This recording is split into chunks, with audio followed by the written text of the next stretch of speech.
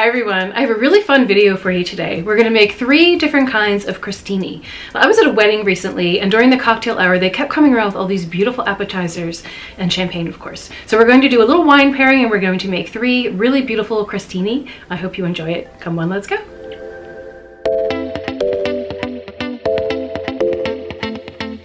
For our first crostini, we have thinly sliced beets, apple, an orange vinaigrette, watercress, and goat cheese, with thin slices of an Italian baguette lightly toasted. I'm starting with the beets, which are raw, and I've thinly sliced with a vegetable peeler.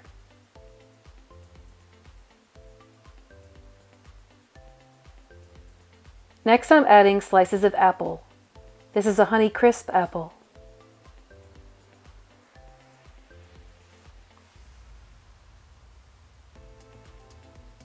Then I'm adding some watercress leaves. If you watched my video about greens you can eat instead of kale, you'll remember that watercress is the #1 superfood in the greens family.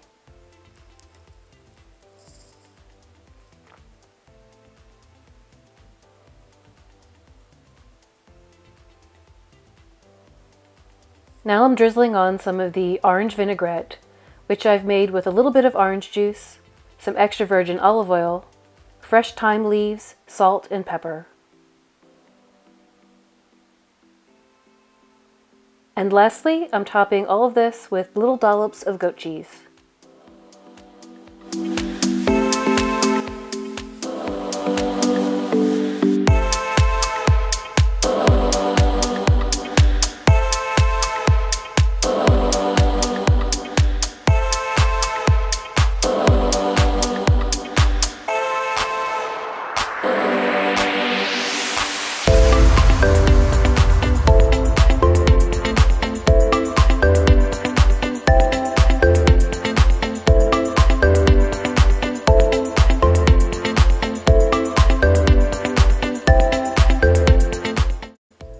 For our second crostini, we have ricotta cheese, smoked salmon, radicchio, and capers. We're using an Italian flatbread, lightly toasted. I'll start by spreading on the ricotta cheese. This is part skim ricotta. I see no difference between the part skim and the whole fat ricotta, so I usually buy the skim. It's nice and creamy, and it helps plug up the holes in the bread.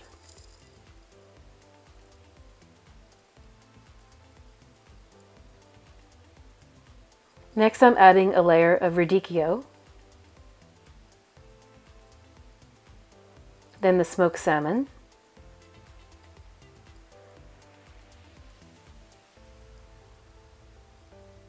and I'm topping everything with a few capers.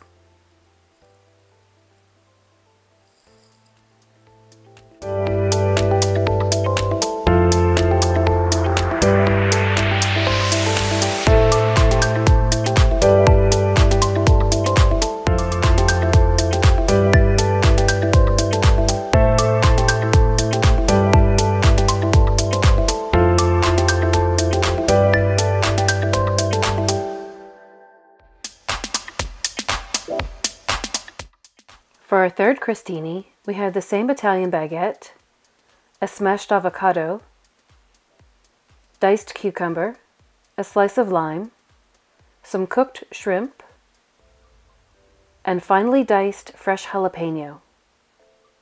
I start by spreading on the avocado.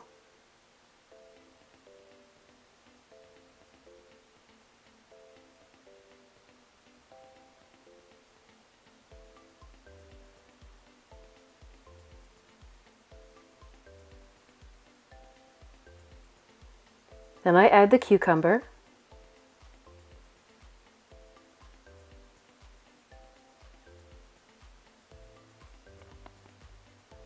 top each with a shrimp,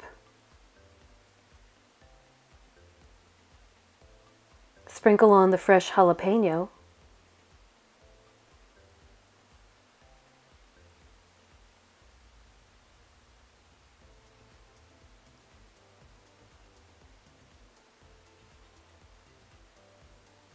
and top each with a squeeze of lime juice.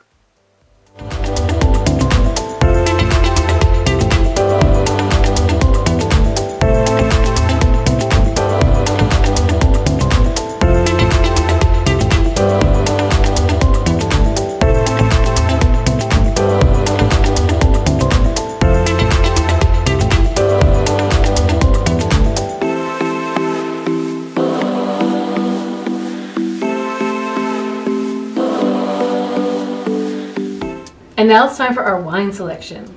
With the acidity of the citrus, the earthiness of the beets, and the smokiness of the salmon, a sparkling rosé is the perfect choice. Now you could probably go with any sparkling wine or any rosé, but I'm covering all my bases and I'm doing both. It's sparkling rosé, so cheers.